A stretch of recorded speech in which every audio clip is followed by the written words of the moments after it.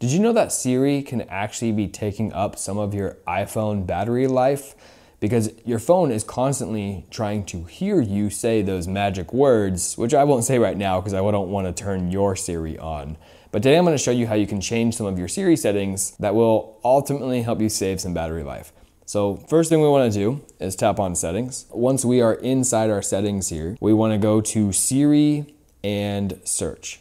So you can scroll down, there's Siri and search right there. Let's go ahead and tap on this. And specifically the feature that we want to look at here is the listen for. So we're going to select this. Now, when I turned on my phone, when I set it up, I didn't set up Siri at all. But if you did, then it's probably one of these two right here. Again, I'm not going to say it because I don't want to trigger your phone.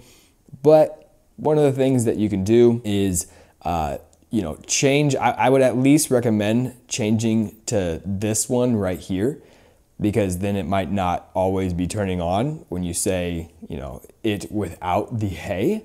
But what I would more so recommend is just turn it off.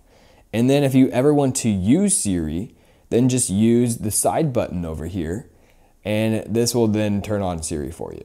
I think this is a way better way to use Siri because of the fact that it's going to help you save some battery life. So I hope this video helped you out. If it did, like and subscribe. I'll see you next time.